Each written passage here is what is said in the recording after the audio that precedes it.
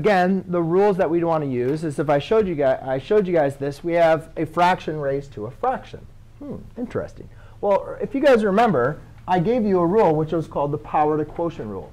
And basically the power to quotient rule said if you have a fraction raised to a power, that's the same thing as raising the numerator and the denominator to that power. Now, raising something to the 1/4 root might be a little bit confusing. So a lot of times when I'm simplifying, sometimes it might help me kind of trigger my brain, is to rewrite this in radical form. And if you guys remember that the root, or the denominator, is the same thing as the index.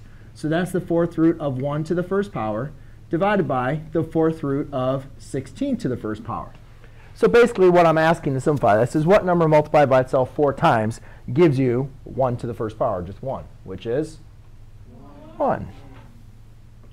Then we need to know our quartic numbers. And we've only talked about so many of these numbers being raised to the 4th power, right? We've only talked about so many of these numbers.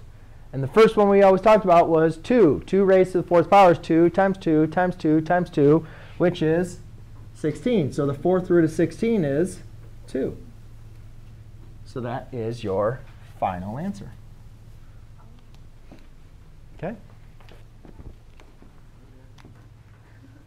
Interesting. Very, very interesting.